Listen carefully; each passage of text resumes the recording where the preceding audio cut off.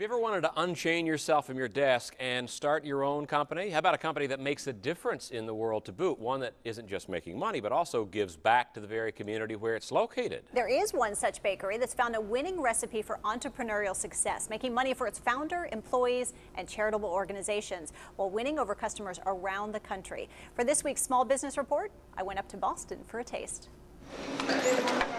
These cherry almond ginger chew cookies have a very unique recipe. They are baked with all natural ingredients, including almond flour, dried cherries, cane sugar, and a dash of social consciousness. All 70 workers at the Dancing Deer Bakery in the inner city neighborhood of Roxbury, Massachusetts, receive health and disability insurance, educational reimbursements, matching IRA plans, and each employee is awarded a financial stake in the company.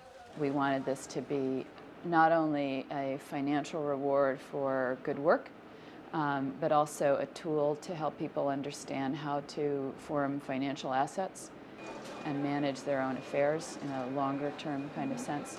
Some of our folks don't have checking accounts, they don't speak English, all this is new to them, and they certainly have never had an opportunity to have an ownership position any place that they worked.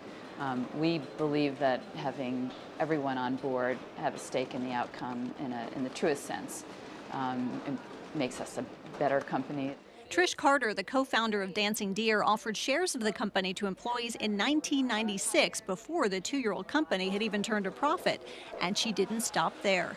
The company, which sells its goods, including its well-known molasses clove cookies, to a host of food retailers, from Whole Foods to Williams-Sonoma, also donates 35% of the proceeds from its Sweet Home line of cakes and cookies to an organization called One Family, which offers education, housing, and job training to people in poverty, like 23-year-old Kimmy Wu. So Kimmy was on a scholarship at Exeter. She got a drug problem. She dropped out, got pregnant. Couldn't put her life together, family history of violence, no money, no place to even live at the time, I think. Wu received $12,000 a year through the Sweet Home Project, which enabled her to go to school full-time. She's graduating from a community college this year and plans to get her bachelor's, master's, and law degree down the line. It's been a lesson for her 4-year-old daughter as well.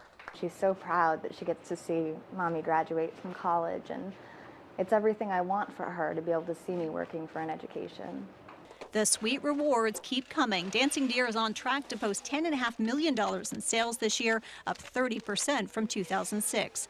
The bakery has its sights set on $50 million and more in just a few short years.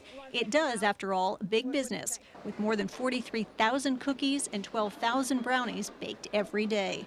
The web business has rocketed 100% in the past 12 months, with its selections of more than 16 types of cookies, cakes, brownies, and pancake mixes.